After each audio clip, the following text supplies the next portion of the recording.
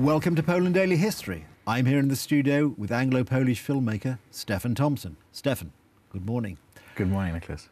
One of your most recent projects is looking at the whole issue of the nationalisation of land in Poland and businesses. Yes. After the Second World War.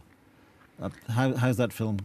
What were your main conclusions as a result of making that film? So the film I made is called They Built Our Happiness, which is a reference to a film within a film of a cult Polish film called Man of Marble, made by Wajda, which references the people who rebuilt Poland and who started building communist Poland, and it's it was a sort of an inside joke in a sense.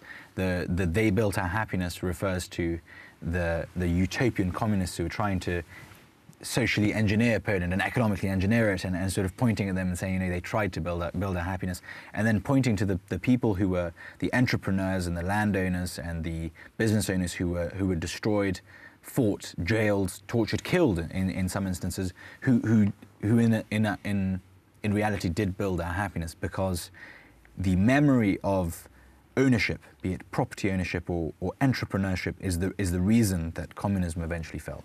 The film stretches from 1944 with the introduction of land reform, the first big communist move, land reform, going all the way through the nationalization of business, the so-called war against small business owners waged between 47 and 49, stretching all the way to the shifts in 56, vague reforms, and then covering the recreation in communist conditions of various market realities, free market realities, which inevitably came out even in the communist absurdity, and the communists' fight against these people. And it culminates in the reform instituted by Wilczek, Wilczek being the one of the last communist finance ministers, who introduced an incredibly liberal free market law in 1988 and allowed for the economic transformation of Poland. And the film is a rugged attempt at the defense of the principle of private ownership, entrepreneurship, and the free market. And it was entrepreneurship and property ownership are things that these are subjects that have been they've been left sort of buried. It's a topic that no one's really touched for a variety of reasons.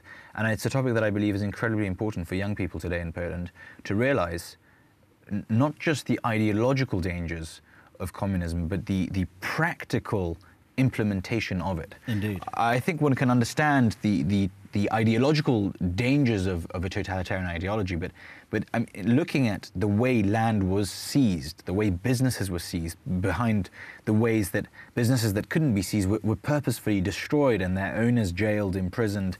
I mean, horrible things were done to all sorts of business owners. That, I think, is an incredibly important thing, and it's an incredibly important thing because memory is a very failing concept. It's surprising how fast we forget things. Well, we do. I mean, you do. I mean, take a silly example, or maybe not a silly example. The time I've been in Warsaw, the skyline has completely changed. Yeah. And you forget that the building you now see was actually a wasteland 20 years ago, or something like that, or buildings come and go. They come and go. Extraordinary. And we do forget things. So it's actually very important that films are made, that there's an attempt to sort of collect the raw memory before it's lost forever. Mm. So that's what the film was about, and it was quite an interesting journey going through the stretch of communism, the 45 years, and seeing the way that it's an incredible thing that ultimately the reason that communism collapsed. There was a wide variety of reasons why it collapsed. The simplest answer being it doesn't work, but the more complex reasons is in 1986 Gorbachev announced that basically they couldn't financially continue to enforce their policies in the Eastern Bloc, and basically he sort of waved his hand and said, you know, we can't let it go, basically. And that's what eventually, inevitably allowed the reform. It's just the communists couldn't afford to keep going. It wasn't possible. And it's an incredible thing that basically It's an incredible thing to see how the free market operates. And I think one of the things that the film shows is that in economics, every small move, every small shift, you can follow its ripple. And it inevitably will lead to a domino effect from, if you move one thing, it will lead to something else moving. Yes. And that was sort of trying to follow those steps as the communists maneuvered. And then tried to sort of rebalance their own mistakes. And this very odd game of, you know, the game with the tower, the tower, and you take out. Oh yes, exactly. Of sort of badaboom, it's called in French. Of that, effectively, that's what they were sort of playing, and they're sort of trying to rebalance this tower, which had to collapse because the foundation, the economic foundation, isn't solid. And that's what the film was. And it was a warning to my generation, to people born after the transformation. And 30% of Poles have not lived a single day under a totalitarian regime. 1/3 of Poles is basically born after 1989. So there is no living memory in one out of 3 people in Poland doesn't have a living memory of that totalitarianism and of the dangers of communism. I think it's very important to understand the dangers and the risks. And I think that our parents' generation, I mean, perhaps not my parents because we weren't in Poland, but when I speak to young people here, I don't believe that they've actually taken the lessons from their parents. I don't believe that they understand fully that 30 odd years ago, there were empty shops.